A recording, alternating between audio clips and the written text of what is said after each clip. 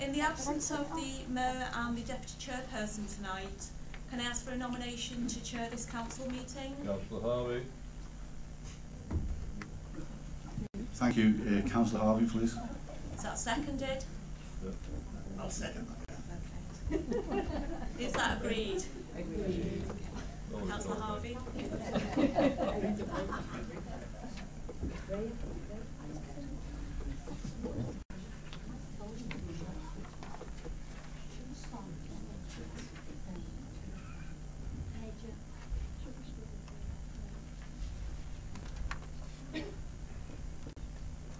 Right, colleagues, welcome to this meeting and a particularly warm welcome to everyone in the public gallery. Can I remind everybody that all mobile phones should be turned to silent for the duration of the meeting, and can I ask all members to ensure that they use their microphones. Also, please note that as usual the Council will be filming and recording this meeting. This will include people sitting in the public gallery. A copy of the film will be uploaded to the Knowsley Council YouTube site in due course following this meeting. Can I also refer everyone to the order paper that's been placed in front of them and on each seat in the public gallery. And we'll start with item 1, minutes. Are the minutes agreed? Thank you. Item 2, declarations of interest. None received, Chair. Thank you. Item 3, mayoral engagements. Can you please note these? Thank you. Item 4, public question time. Although one public question has been received, is Mr Gittins available to ask his question? In that case, that question will fall, and we'll move straight on then to item 5, which is the Corporate Peer Challenge outcome. Can I invite Councillor Andy Moorhead to move the recommendations? Can I move them recommendations, please? Councillor Murphy? I duly second. Thank you very much. Are there any questions or comments from members of the Council? Councillor Cashman. Thank you, Chair. Just to say that we welcome the report, and we even had a few nice things to say about the council and even the council leader to an extent. So that was our part in the process. You know, the miracles do happen, I suppose. We've been saying for years there is something in this report that I am a little bit concerned about, and we have been saying this for years, that the council is too directed by officers, and we need, as members, to be allowed to be empowered and to lead on behalf of the people that we represent. So it's encouraging to see that the peer reviewers confirm this directive style and that it should change. It would be interesting to know if the leader agrees with the peer review team's finding about the directive management style in the council, and that it does need to change. And it would also be interesting to know what will change in practice for us as members and for residents as well. Thank you, Chair. Thank you very much indeed. Are there any other questions from members of the Council? Thank you. Councillor Moorhead, do you wish to reply?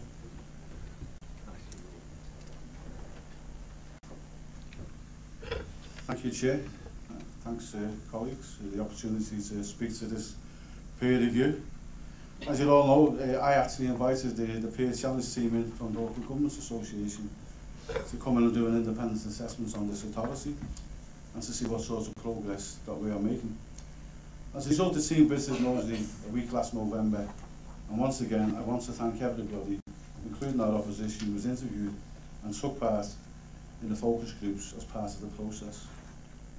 After the visit, the team took some time to pull together a full report, and we then had to develop a short action plan to respond to their findings.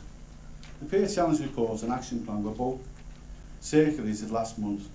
I wanted to record it formally as part of tonight's meeting, not least because it's important for us all to share some of the highlights. But before I do that, I want to point out that this was a voluntary review. The easiest thing in the world would have been not to do it. But gone are the days when this council don't welcome advice or didn't welcome advice. I'm very pleased to say, gone also are the days when we had anything to hide. As far as I know, none of our neighbouring councils volunteered for a peer challenge yet. I understand Liverpool, their choice, not mine, might be going next. I push for Knowsley to volunteer for one, because I'm so proud of what we actually deliver and what we do for our communities. And the good news is that the report has confirmed just what a great job we all are doing. The report recognises and confirms the massive improvements which we have made in recent years. You can see some of those achievements highlighted in the slides which are running on the screens in the rooms right now. I think sometimes we take things for granted, but getting to where we are now has been a huge achievement, given the hammering we've taken as a result of government cuts. The report comments about how well regarded we are amongst our neighbours. We clearly have respect for what is described as political and managerial leadership. After receiving this report and a number of other pieces of feedback over the last year, I think we can actually justify the claim to be one of the best local authorities in the northwest of the country, if not the whole country, for our size. I want to pay tribute today to the work of the Labour Group and also to the Council's excellent officer team. We spend a lot of time focusing on our difficulties and challenges, but this report is an opportunity to take breath and say with confidence, we are getting it right. The report makes some detailed process recommendations, one of which is to refocus on the way report performance and risks. That is why I recommended at our recent budget meeting that there should be quarterly cabinet reports to give a clear picture of the things we are doing well and the things which might be keeping us awake at night. I should point out that this recommendation came because the team found that we are reporting too much, not too little. The team recognised the value of scrutiny and wanted us to make sure that we continue to get the best out of our arrangements. Looking forward, I will be encouraging all Cabinet members and Cabinet lead members to attend as many of the relevant scrutiny meetings as they can. The aim of scrutiny is to involve as many members as possible in the Council's work and make sure that we get the best whole team approach as possible. Scrutiny offers us an opportunity to feed into the development of our policies, particularly in controversial or contentious areas. And we need to make sure that we use scrutiny meetings to look in depth at options before we take significant decisions, as well as looking at the outcomes after we've taken such decisions. I think you'll agree that's a step change. I know that you will have noticed the recommendations considering the strong leader model. The corporate peer challenge team suggested that we should consider the strong leader model rather than recommending that we should adopt it. I've considered their suggestions, and along with my colleagues within the Labour group, we believe we've got no appetite at this moment, and I brought that to the group to change the Council's current governance arrangements, given that they'd served as well for so many years in the past. It's worth also noting that the Labour Party is currently undertaking its own democratic review into local authority governance. And I am happy to await the outcome of that piece of work. We'll get that sometime in September, I believe. And the LGA team also offered us some advice. We need to be confident and stop looking back. We constantly hear the refrain, we used to do this, we used to do that. We cannot do that anymore. They encourage us to make a transition. We have finished putting things right, and now we need to take the confidence we have gained through this achievements and look to the future. The Peer Challenge report congratulates us on being brave and making difficult decisions. In a nutshell, that is what leadership is about. It's easy to lead in easy times, and let's remember that we're leading our border through the most difficult economic times we have ever experienced. The people of Knowsley need us to stay strong because that is the best way to protect them. And that means continue to confront our challenges head on and not hide away from them. There is much more to effective governance than the ability to write a leaflet. We need to engage even more with our communities and help them to help themselves. Prior to the cuts, when we were asked to help, the Council's response was always to go out there and help them. Nowadays, the answer is often, we can't afford to help you. Residents might well ask, well, what's the point of councillors and the council? Well, we need to find a new answer. We know you can get the help you need, and it shouldn't always be from the council. That's just going to be the council's approach for members and officers, taking a different approach in the future, we will need to invest in training and development to help us get there. That's what our Knowsley Better Together programme is all about, identifying assets in the voluntary sector and the community and helping those individuals and groups and organisations to build up to new levels. We need to revisit our boroughs of choice vision and decide where we want our borough and what we want our council to look like after 2020 and what do we want to be in 10 years' time. So I will be instructing officers to start the process of working with you all and our communities, with our partner agencies to review and develop that long-term vision for the future. The full report and the action plan have been published with tonight's agenda. Members and officers in the council chambers tonight should be proud of their achievements over the last 3 years, and that the peer challenge has confirmed just what a great local authority Knowsley actually is. Before I finish, I want to thank members who are retiring or going on to new horizons in the future for all their work in making this council the best of the best. I'd like to start with Rod Smith, Dave Williams, Sarah Spall, and special thanks for all their support and advice from Chris O'Hare and Mike Murphy. I also understand that Councillor Mike Wynne is retiring this year, and I would also like to wish him well for the future. So will you join me all and give them all a round of applause?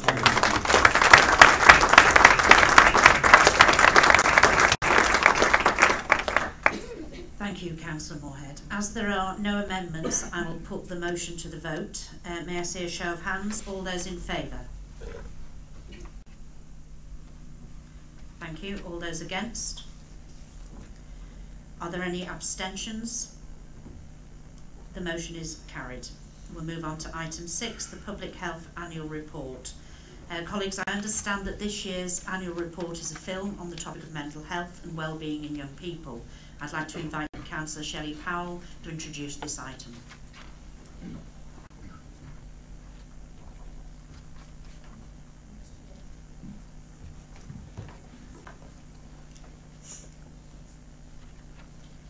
Healthier, happier children and young people is the theme for Knowsley's Public Health Annual Report for 2017-18.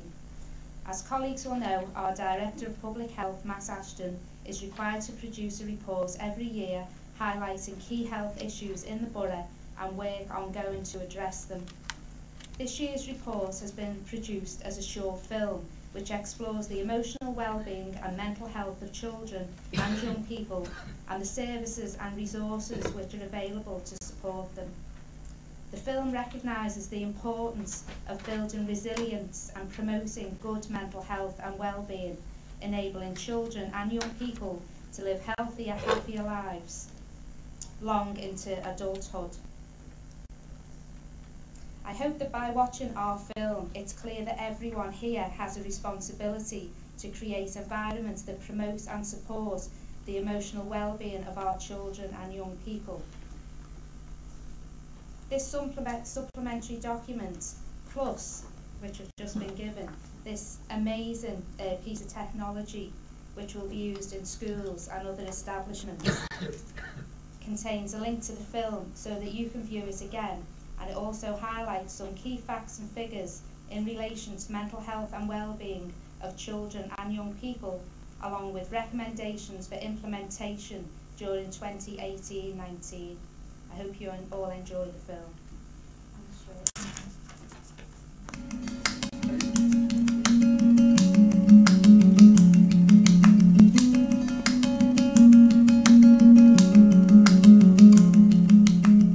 Hello and welcome to our Public Health Annual Report. This year's theme is Mental Health and Wellbeing in Young People. We would like to show you kinds of support available in our borough, and these are our stories.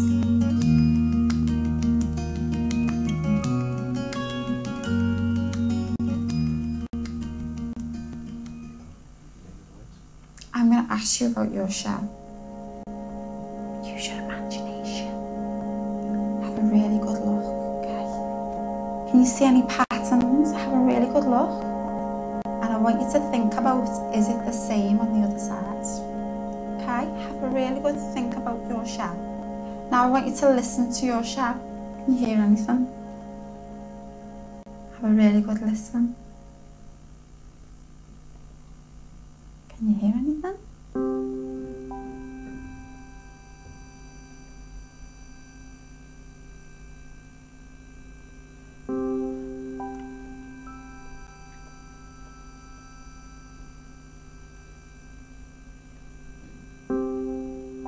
I was getting bullied in year 7 and year 5 as well. It's like really stressful in school sometimes.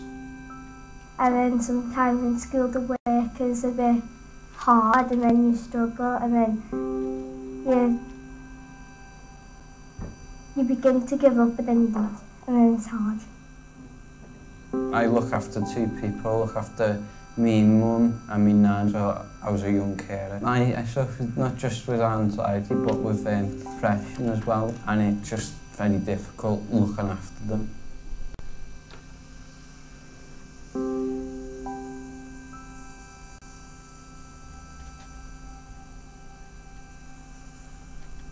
I was the worst version of myself. I was at the lowest of the low and nothing could make me happy. Mental health is something that can really affect a person because of experiences that they've went through.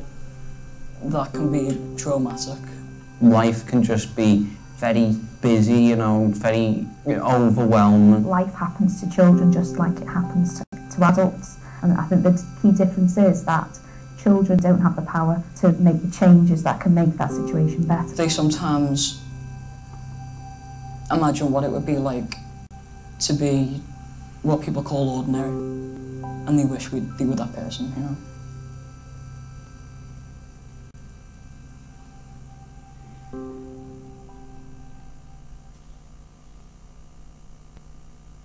You know, the ideal in this society is that you come across as someone who is in control, you've got your act together, and that just isn't the case for lots of us as adults and certainly for lots of young people, and I think that's where the stigma comes from. We started out in this youth centre, so the first group that we worked with, and we've discovered that the main barriers are confidence and aspiration. So although young people have the capabilities and they have a lot of talent and a lot of skill, they don't believe that they do. You get picked on a lot and you get told to hide who you are even and say that you're not important.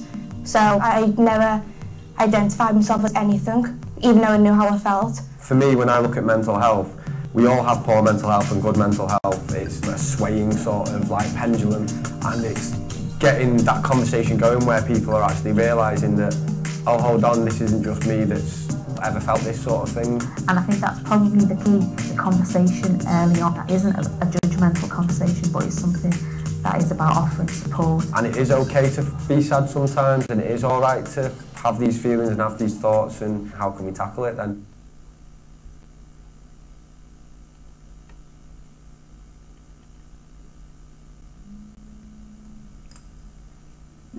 Mental health.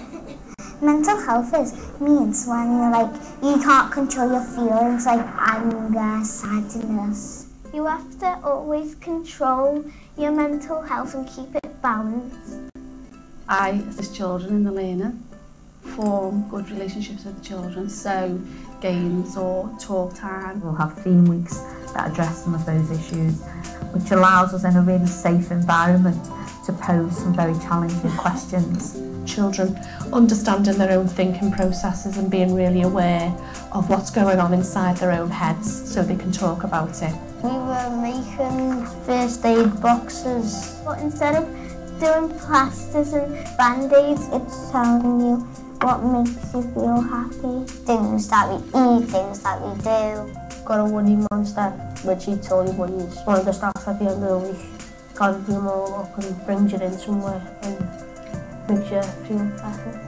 The basics is providing safe places where they can come, be themselves, do their own thing.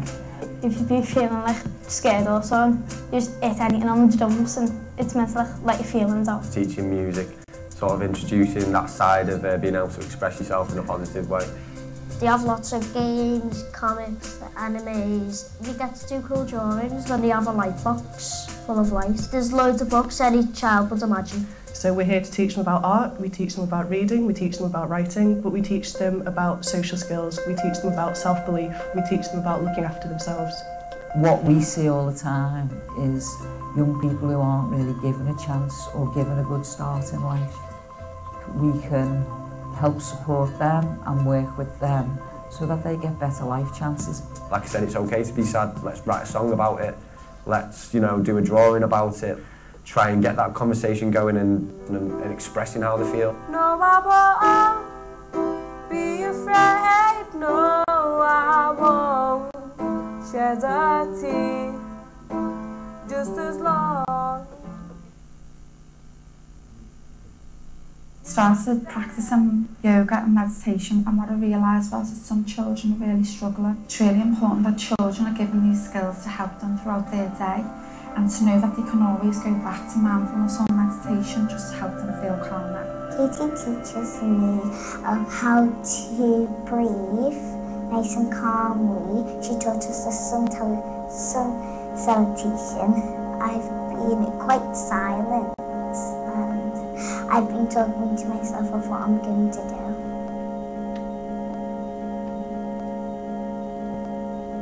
Some of the things that art teach us to help us calm down is a breathing method where you just breathe in through our nose and out through our mouth.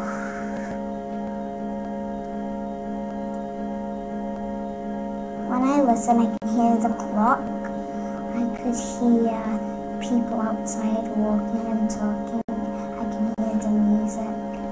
I feel calmed down by.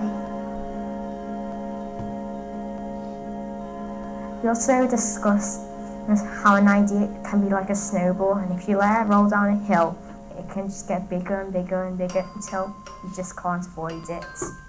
When it helps in school, you say you might have a sad day going on, you talk about to someone, then you feel happy about it. I was in Romeo and Juliet and I was Romeo. I wasn't of being able to do it since I'm quite a nervous person, to be honest. But once I talked it out, I could relax and be the best Romeo I could be. The main difference is a sense of belonging, whereby you just have plenty of fun and enjoyment in their lives. I've become more like completely the opposite of before, basically. Getting support has made it a lot easier to be accepted and just to feel like yourself. It's really important to know that you're valued as a child, as a human being, so that they know that they are important and that what they believe and are interested in actually matters, and that we are really proud of them. You might feel like there's no way out of it, but there always is. You know, when there's a will, there's a way, and you've just got to, you know, hang in there. Just think about your memories of your happy moments and make sure you think of them when you're sad. I would say, don't let your emotions take over. Keep strong if you feel sad. It's important because, you know, you want to feel happy, never sad or angry. Just know that there is someone up there who does care and who does appreciate you for everything you are. Yeah, I think you should come here because you can make new friends and like, you can come here and like, be safe. That's what we want to do for the young people. We're here to get them to tell their stories and support them as much as we can in every possible way. It's a picture and I wrote you are you because you have to be you no matter what anyone says. The things that make me happy are my family and cuddles and my dog and Christmas. Swimming, chips, horse riding, singing, nice words, calling, pizza and cats and family. Sometimes quotes help you get on, like say in a Lilo and Stitch. Ohana means family. Family means no one gets left behind. My class is sort of like my family and no one gets left behind in it.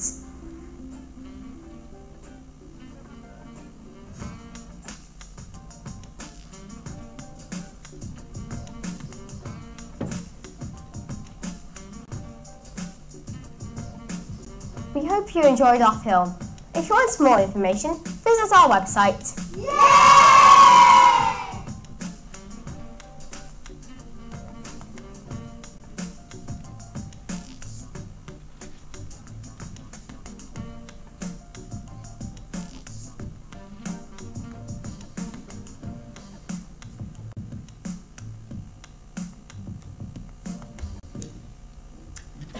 Are there any questions or comments on that report from members of the council? Okay, is the annual report agreed? Thank you. We'll move on to item 7, joint authorities and combined authority. No questions have been received. So straight through to item 8, which is members' question time. Can I invite Councillor Carl Cashman to ask his question?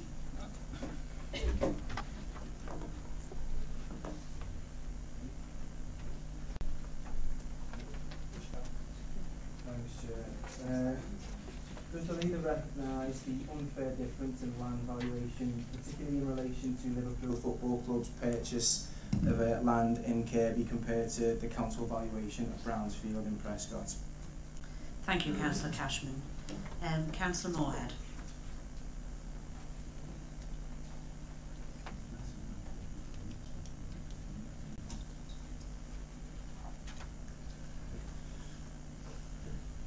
Thanks, Chair, and sorry for that, I just wanted to find something out there. Colleagues, I'm sure that we can all accept that it might be difficult to understand why land set aside for one specific purpose is worth a different amount than land which has been identified for a different purpose. And especially hard to understand the difference when you don't have access to advice from the council, officers or documents. It's worth noting that this is a question from a councillor who does have access to that kind of support. In fact, colleagues, there is a whole page on the council's website which answers exactly this question. We put all of that information on the website because some residents asked us about it and because we wanted members to be in a position to advise their residents.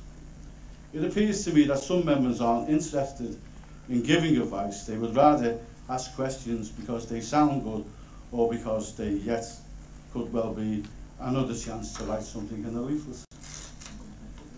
Nevertheless, the question gives me an opportunity to go on record with the answer. Let's start with the valuation of Brownsfield and Prescott. Let's start by being absolutely clear that the council hasn't decided to sell that land.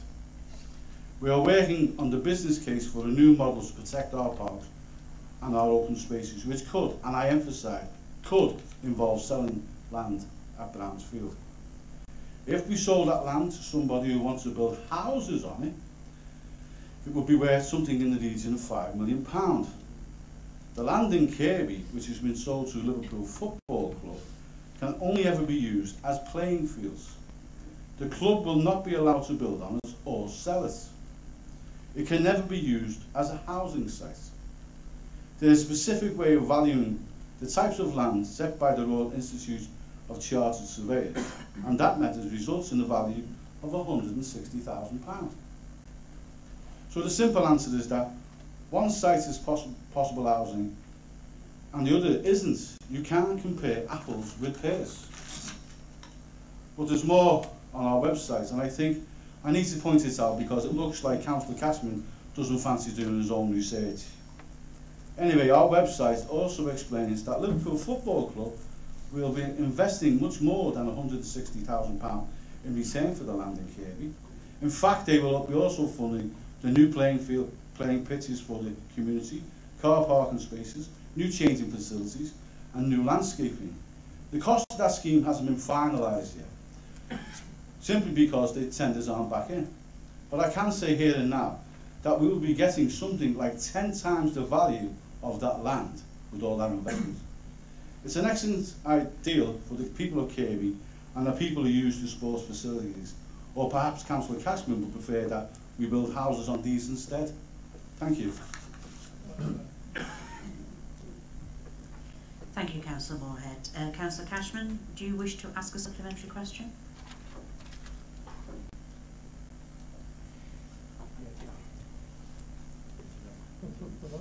Thank you, Chair. Sabotage. Yeah, the conspiracy. Thanks.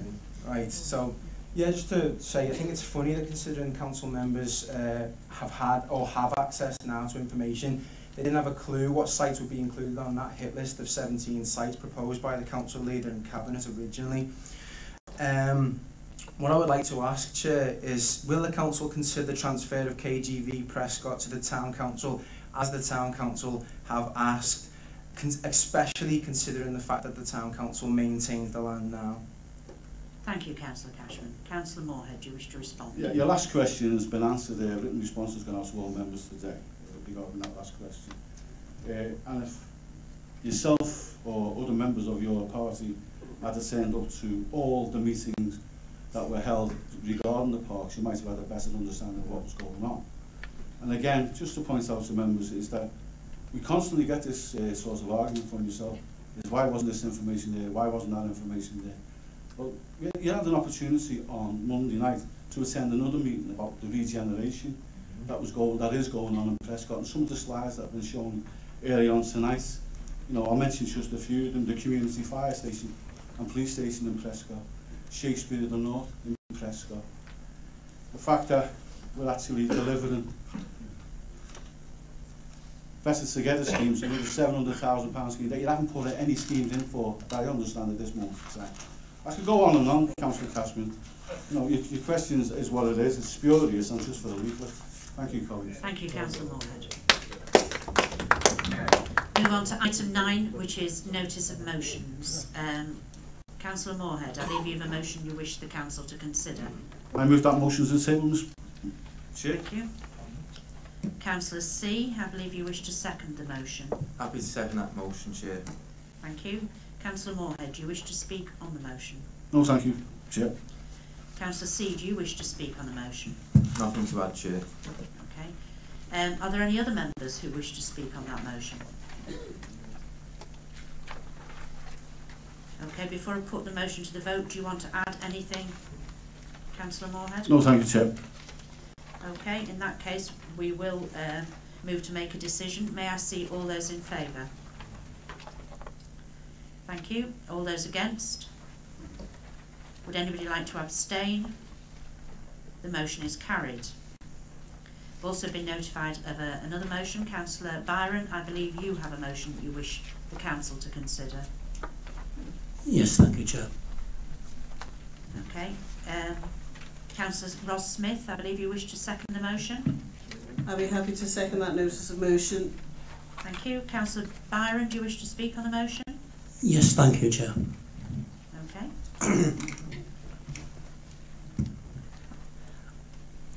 On point A of the resolution, I can't see. I would emphasise the question of shortchanging clients. We hear often about the restrictions placed upon staff who race into homes and barely have time to say hello and then are out the door. Sometimes the care worker will be the only person they see in the day. We should treat our clients with real dignity and having quality time with them, which goes a substantial way towards that. In point B, it makes reference to training and the pay and conditions of our staff. And if we want workers to perform at the highest level, we as a council have an obligation to ensure that our staff paid the real living wage. We provide permanent contracts and not the scourge of the industry that is 0-hour contracts. By the way, this Tory nonsense about them suiting some people is utter tosh, if I'm allowed to use such language. They are a ruse to deprive staff of decent paying conditions.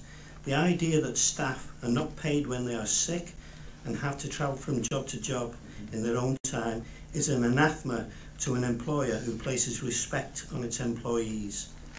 The overarching objectives of the Charter are to establish a minimum baseline for the safety, quality and dignity of care being delivered to those receiving care, which the Council is already actioning in numerous ways, and members are requested to formally support the motion. Thank you, Chair. Thank you. Councillor Ross Smith, do you wish to speak on the motion? No, thank you, Chair. Okay, are there any other members who wish to speak on this motion? Okay, Councillor Byron, do you want to add anything before I put the motion to the vote? Okay, in that case we'll vote on this. May I see all those in favour? Thank you. All those against? Are there any abstentions? The motion is carried.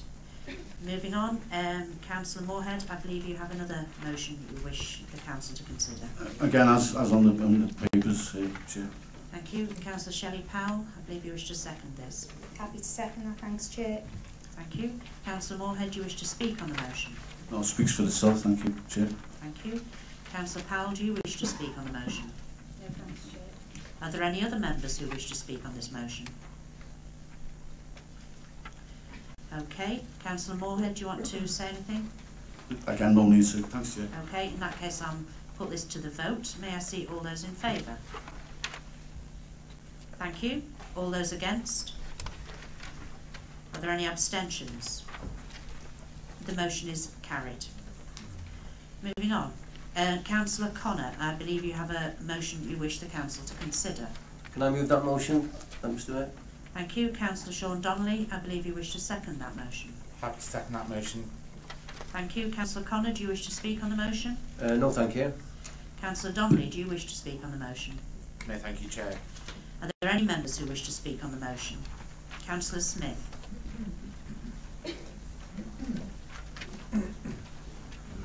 Thank you, Madam Chair. As with all the notices of motion, I think that that we can support them all. However, in this particular notice of motion, and perhaps a little bit like the others as well, the fine words, and we're having all these notices of motion, but there's hardly any debate, perhaps because the words are fine, but it's all about delivery. And I find with this last motion, in terms of paragraph 2 in particular, draw your attention to breathe clean air.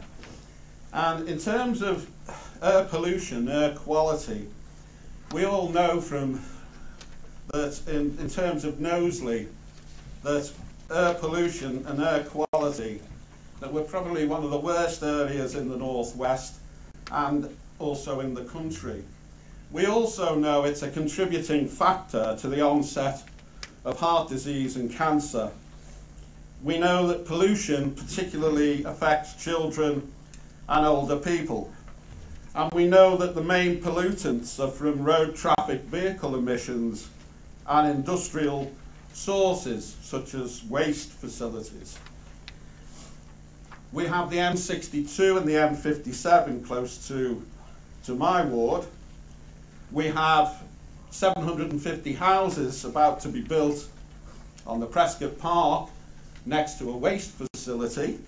And then, as we've heard with the public questions, we've got the threat of development on Brown's Field. Quite obviously, building on green spaces such as Brown's Field Park, Children's Park, is not the way forward for this council, I would suggest. Chopping down trees is another way of polluting what fresh air we've got. It does affects the air quality, and again is not the way forward. So whilst Labour's notices of motion are all very fine and good in terms of wording, and we can support them, there's rather a double standard when it comes to their policies and the way they carry them out.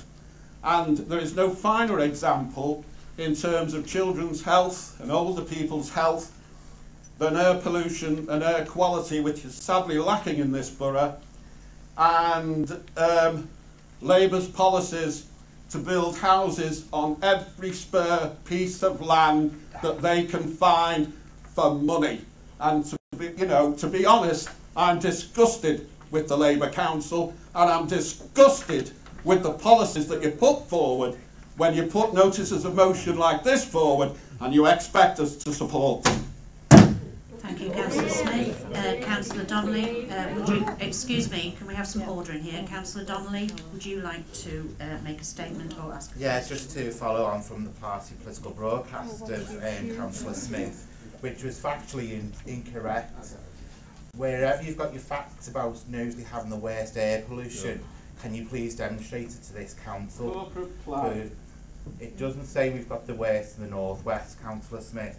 Also, just to remind the Liberal Democrat Party, under your government with the Conservatives, energy prices shot up for all residents in this borough, and it's hardest to find a decent energy supplier because you were failing to do something.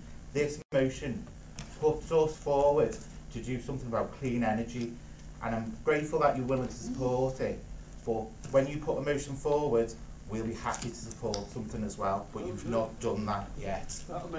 Thank you, Councillor Donnelly. Does anybody else wish to speak? Councillor Moorhead. Yes, I think Councillor Donnelly's nailed it, party political broadcast again. Just to remind all in the chamber, this is part of a strategy for the city region. All the local authorities within the city region are adopting a similar clean energy pledge to their respective areas, and we're bringing forward in the not too distant future a city region plan to deal with all of that.